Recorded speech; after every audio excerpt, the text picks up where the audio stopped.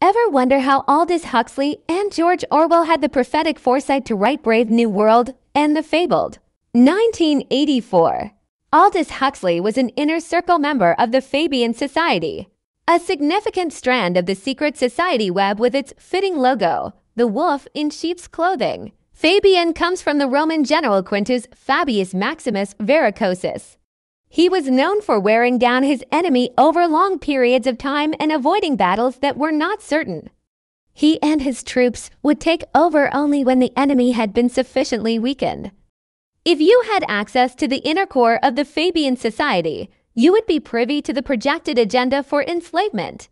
Aldous Huxley taught at Eton, the super-exclusive college near Windsor Castle. His brother Julian was a keen promoter of eugenics and was president of the British Eugenics Society. A boy named Eric Blair was one of Huxley's students, later known as George Orwell. Huxley introduced Orwell to the society, giving him access to the global Big Brother plan manipulated by genetics, drugs, and mind control. The Huxleys furthered the cause while Orwell worked till his dying day to expose it in the year that marked the 100th anniversary of the Fabian Society.